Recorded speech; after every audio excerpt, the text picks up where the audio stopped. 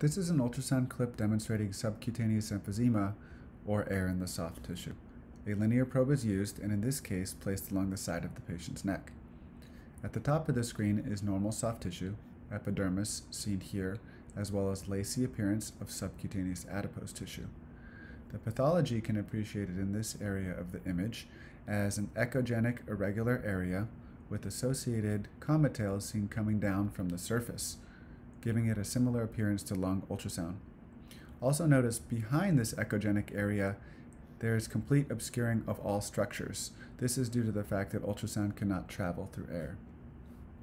Also notice on the left side of the screen that as the patient moves, we can appreciate normal structures moving in and out of the screen. Subcutaneous emphysema can be appreciated in cases of pneumothorax as air tracks up into the soft tissues, but this finding can also be seen in gas-producing organisms in infections such as necrotizing fasciitis.